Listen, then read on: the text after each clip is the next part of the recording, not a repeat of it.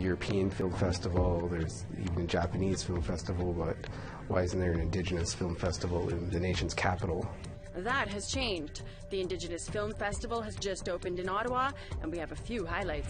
We've been getting the question of how big are the puppets? How long does it actually take to do a show? While on the other side of the continent, a Cree director takes her fictional characters to Dene country.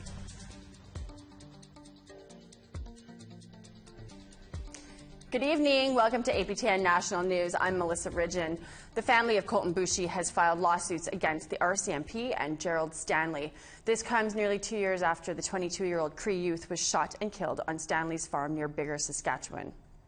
The lawsuit against Stanley claims he caused the death of Boushie through negligence, recklessness, or by an intentional act. The Red Pheasant First Nation youth was fatally shot in the head on Stanley's farm. In February, a jury acquitted Stanley of second-degree murder after he claimed it was an accident. The second suit against the RCMP claims officers unlawfully entered and searched Boushie's home after his death and were not respectful when informing his mother he died. The claims have not been tested in court. There was no reason to believe for the RCMP, on reasonable grounds, that there was any evidence inside that home. So they either had the obligation to get a search warrant or they had the obligation not to go into that home without consent. Victoria, BC is set to become one of the first cities in Canada to tear down a statue of Sir John A. Macdonald. While Macdonald is known and celebrated as the country's first prime minister, he has also been long criticized for helping establish residential schools. The move to remove the monument comes from the city's mayor and several local First Nations. They say it's an important act dedicated to Victoria's reconciliation process with Indigenous people. Steps away from Victoria City Hall, there's a statue of Sir John A. Macdonald, one that's been standing for nearly 40 years. But the monument memorializing Canada's first Prime Minister may not be around much longer. If we're serious about reconciliation, we have to take action. Victoria's Mayor Lisa Help says the statue will soon be removed, a decision that comes after lengthy discussions with several local First Nations. We've been gathering for a year, having meals together, hearing some really painful stories. Most Canadians know Macdonald as the father of Confederation. While he's historic and familiar, he's also polarizing. He played a role in creating and defending residential schools. The archaic education system harmed and abused thousands of Indigenous people. Taking a statue down is very symbolic and very impactful visually. Removing statues or other images linked to historic figures may be controversial, but it's not new. In January, Halifax put a monument of its city founder in storage. Edward Cornwallis once offered a cash bounty to anyone who scalped and killed Mi'kmaq people. And last year, Ottawa changed the name of the building that houses the Prime Minister's office. For decades, it was dedicated to Hector Louis Langevin, another architect of residential schools. Back in Victoria, many residents support the statue's removal. However, there are those who strongly oppose. That's stupid. No, I think it should stay. City Council voted on the issue today and passed a motion with only one dissenting voice. The statue will now come down as early as Saturday. Melanie Nagy, CTV News, Vancouver. We want to hear what you think. Here's how to continue the conversation. You can send your emails to news@aptn.ca. Find us online at aptnnews.ca and on youtube.com/APTN News. Also, you can follow APTN News on Facebook, Twitter, and Instagram for more Indigenous news. We have an update on the devastating wildfires burning around Telegraph Creek, about 1,800 kilometers northwest of Vancouver. 2 wildfires in the area have now turned into 1. Yesterday's fear is now today's reality. According to the BC Wildfire Service, this brings the size of the blaze from 7,800 hectares to 28,000 hectares of active wildfire in the area. As of right now, there have been 40% structure loss to Telegraph Creek. It's been an emotional time for sure. You know, I'm not much of a crier, but I do wake up at 6 a.m. with tears in my eyes. And it's amazing to feel the hurt you can for your neighbors and your members. But it's also great to see how communities come together. Happy International Day of the World's Indigenous Peoples. It was commemorated in New York today. The day was created by the United Nations in December 1994. This year's theme was migration and freedom of movement across international borders. This was brought home at a press conference. A Tanawadam woman talked about her nation, which straddles the Arizona-Mexico border. So we see military. And I basically grew up watching my community be militarized and occupied. I'm basically a part of the last generation of my people to know what it's like to move freely. If you are to go down to the Tanawadam Nation today, you would see that there's checkpoints to every entrance and exit to the Tanawadam Nation. You'll see more Border Patrol agents than you do our own police. You'll see surveillance cameras on top of hills. We need to take a break, but first, here's tomorrow's weather, starting on the East Coast.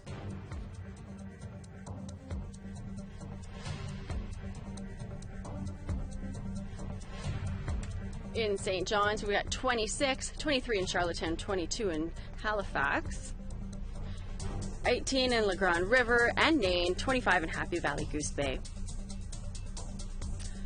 Val-d'Or, 24, 23 in Quebec, and 26 in Montreal.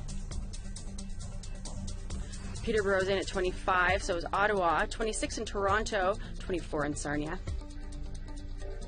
Kapuskasing 26, as well as Timmins. Sudbury's 25, Elliott Lake's 26, 30 in Sioux Lookout. Churchill's 21, hot again in Manitoba, 31 in Pucktawagan and God's Lake, 30 in Thompson, 32 in Norway House. 31 for Barons River, 32 in Dauphin and Brandon, 31 in Winnipeg. 33 in Saskatoon, 35 in Regina. Yorkton's in at 33. Some mostly cloudy in northern Saskatchewan, but 34 in Buffalo Narrows, 35 in La Ronge, and 32 in Meadow Lake.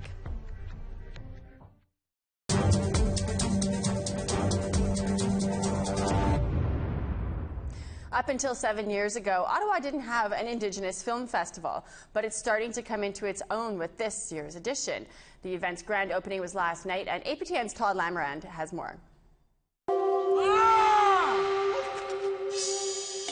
That's from Drew Hayden Taylor's film Searching for Winnetou, his often funny look at Germany's fascination with Indigenous culture. You know, it's really worth seeing, especially in Canada's age of reconciliation. Festival co-founder Christopher Wong helped set up on Victoria Island. Searching for Winnetou is supposed to kick off the Asanabka Festival at an outdoor screening, but the weather suggests it may be a soggy affair. Wong discusses how to hold the screening under cover because of the threat of thunderstorms later on. But this year, because since we're using pit, we're going to screen here, unless the other space is bigger. Wong and Howard Adler started the festival after wondering why Ottawa didn't have one. There's a European Film Festival, there's even a Japanese Film Festival, but why isn't there an Indigenous Film Festival in the nation's capital? We knew about Imaginative and Dream Speakers and VMAF and some other ones as well, and we were like, well, why isn't there one here? And the next thing we knew, we were planning it. Kayak to Klemtu is an award-winning feature film that will be among 70 films screened at various locations around Ottawa. A few are getting their Canadian premieres, such as Dawnland. A really thought-provoking film about an important juncture in United States Indigenous history. It's they made a documentary on their own version of the 60s scoop that happened, the same as in Canada. Adler recommends seeing all the films, but if I had to pick one that I really strongly recommend, it would be Waru. It's a Maori film, and Renee Mahia is going to be here. Monique Menach is an Ottawa-based producer. She has 2 short films in the festival, Hannah Returns Home and Shannon's Basket.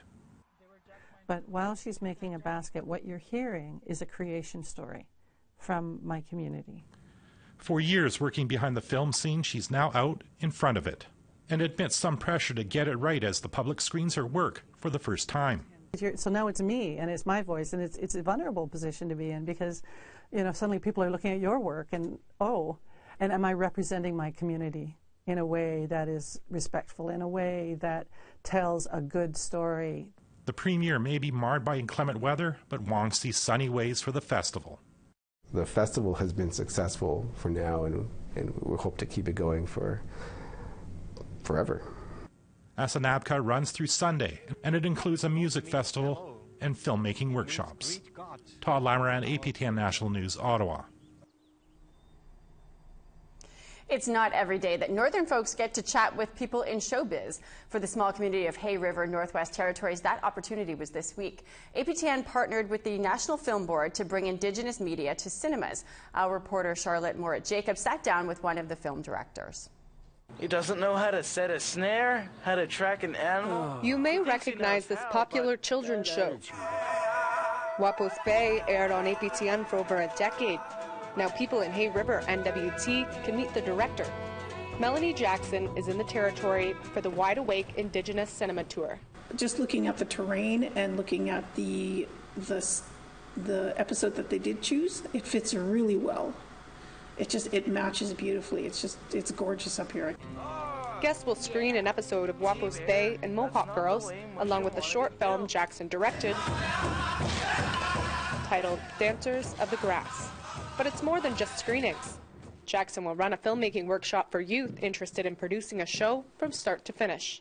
My viewpoint and my experience as an Aboriginal artist, from the first thought in my head to the last frame on screen, it's how you can approach filmmaking as an artist to make sure that your idea and your artistic vision gets out of your head, shared with whoever is around you. Jackson says audiences are typically most excited and surprised about representation. A lot of them are surprised to see just the complexion of the characters, to see brown skin on TV in a puppet form, and to hear the voices that are behind our series that we were very, very specific about who we picked for which role.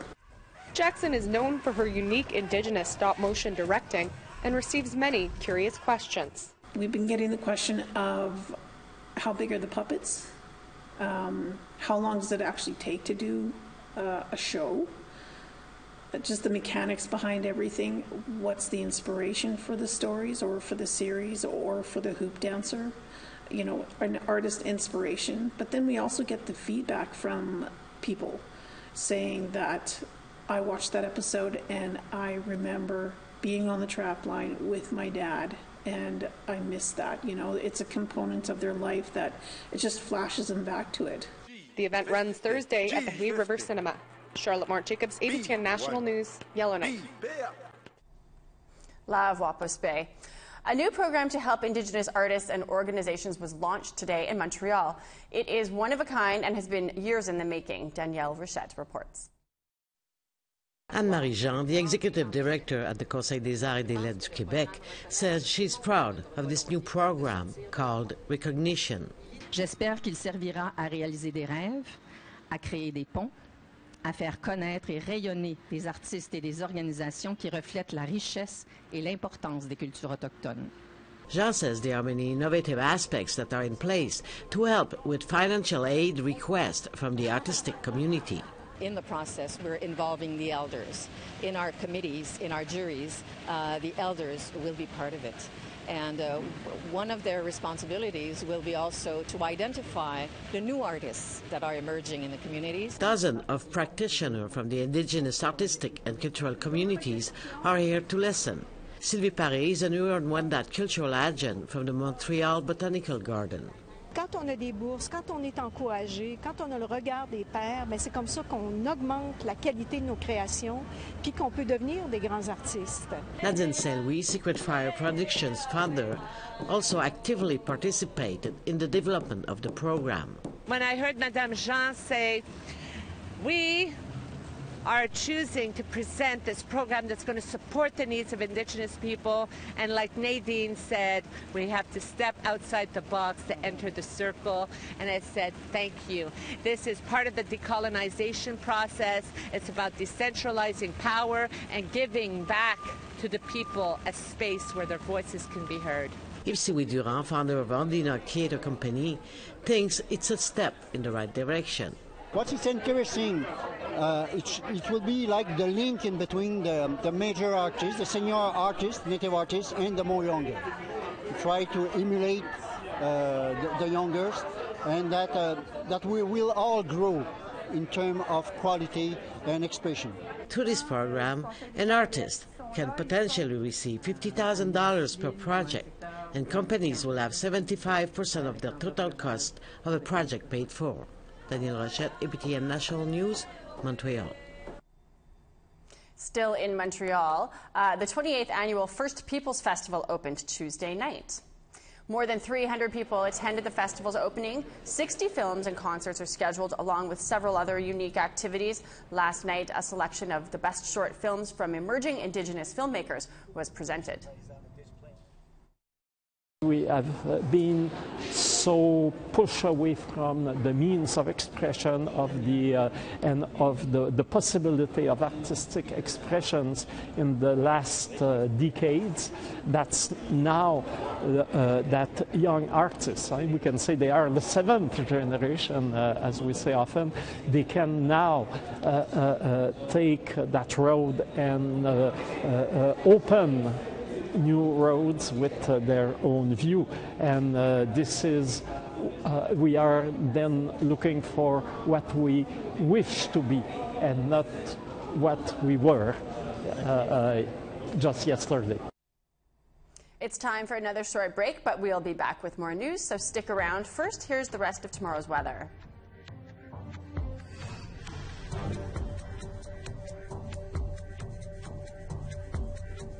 23 in High Level, 26 in Peace River, 32 in Fort McMurray, 32 in Edmonton, 36 in Calgary, 39s in Lethbridge and Medicine Hat. Over on the west coast, Bella Coola is at 28, 30 in Campbell River, 26 in Vancouver and Victoria, 21 in Fort Nelson, 26 in Fort St. John. Prince George is in at 27. 15 in Whitehorse and Watson Lake and Mayo, 16 in Dawson City and Beaver Creek. 14 in Wauhee, 18 in Yellowknife, Fort Simpson's in at 12, Trout Lake 14 as well as Fort Laird.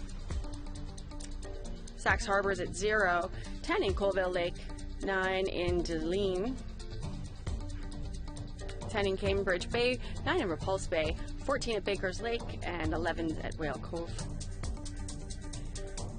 Goy Haven is 8, Arctic Bay 6, Cape Dorset's 8, and Iqaluit 10.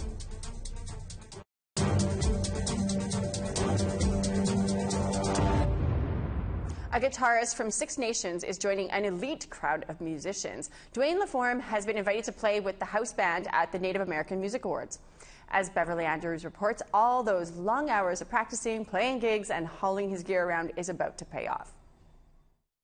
I can't take it anymore.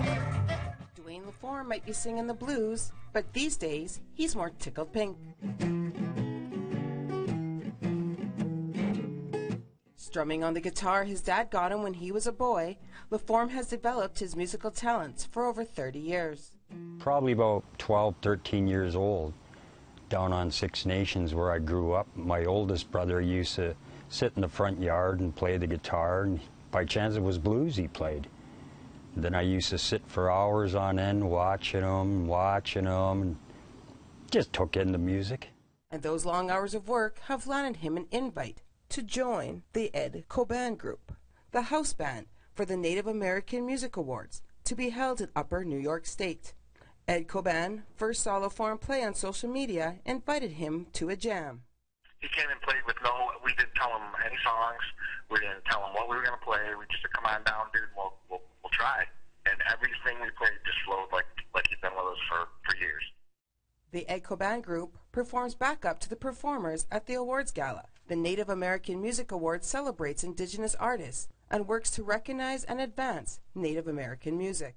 Every year at the NAMMYs, First Nations people from Canada are always represented in the awards and the nominees and the presenters. And it just seemed, it also made a perfect sense to have Dwayne kind of represent that as well. LaForme will be the only Canadian in the group and will play lead guitar. I think Ed is a bit more versatile than I am, so I think I'm going to provide the blues end of the band.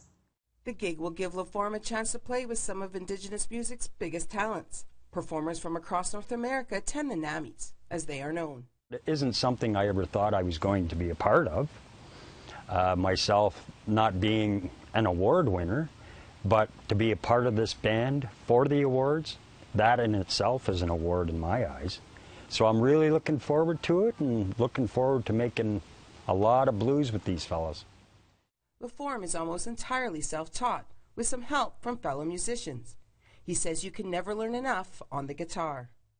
Really, that's what the blues is all about. It's something you can't learn in school.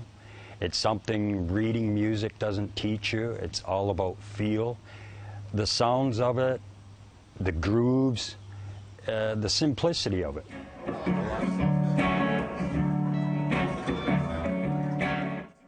The Native American Music Awards will be held on October 12th in Niagara Falls, New York. Beverly Andrews, APTN National News, Brantford. Walter Linklater, a much-loved and influential elder, has died in Saskatoon last weekend. CTV's Ashley Field takes a look back at his life. This is where you would often find Walter Linklater. Although a quiet man, his wife says he was committed to his community and reconciliation. For Walter, it was important for the community to understand that we can bring the two cultures together and get along. But it was a long road for Linklater, born in Fort Francis, Ontario, when he was 5, taken, placed in a residential school, an experience he often spoke about. I had an identity, but I didn't know what it was. So I started to drink and I became addicted to alcohol for 16 years after the residential schools. But Linklater would learn to overcome that pain, finding tradition and sharing its importance with others. Today, I live in peace. I forgave them. Linklater went on to become a teacher, a profession through which he met his wife of 59 years. The couple had 9 children, dozens of grandchildren, and fostered more than 350 kids. It was as if he lit a candle in the darkness for us to follow out of this despair that we all lived in. Lyndon says his father was a role model, making him and his siblings the people they are today. We are bridge builders, relationship builders. We're advocates, you know, and we're strong, proud, cultural people. Over the years, Linklater became a familiar face in Saskatoon, providing elder services to City Council and the swearing-in of police chiefs. He also helped name the Chief Mistawassis Bridge, just one more mark among many left on this community. On Sunday morning, Linklater passed away in his home at the age of 79. Death is a ceremony. It'll always be for us. We were well prepared. Our cultural way of life brings healing to us. And despite his passing, Linklater's legacy will live on through his accomplishments, the lives he touched, and his example. Ashley Field, CTV News, Saskatoon. That's all the news I have for you on this Thursday, August 9th, but I'll be back with more tomorrow. And you can always visit us on our website, aptnnews.ca, in the in-between time. I'm Melissa Ridgen. Good night.